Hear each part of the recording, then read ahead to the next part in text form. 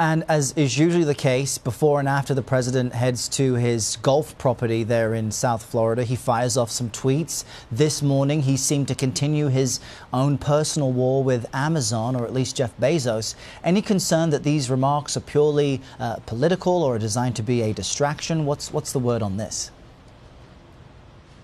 Well, there certainly are concerns because we have to remember who Jeff Bezos is, not only at the helm of Amazon as the founder and CEO, but he owns the Washington Post. And President Trump has not been shy to openly and often criticize the Post as a company. In fact, during that pair of tweets this morning, he linked the two companies together, and he claimed Amazon is costing the Postal Service money. He claims it is not paying any taxes, and claimed that the Washington Post is actually lobbying for Amazon, although he didn't provide any evidence of that. And so there are concerns that when he fires off these tweets about one thing, there is a subtext to it that is running underneath.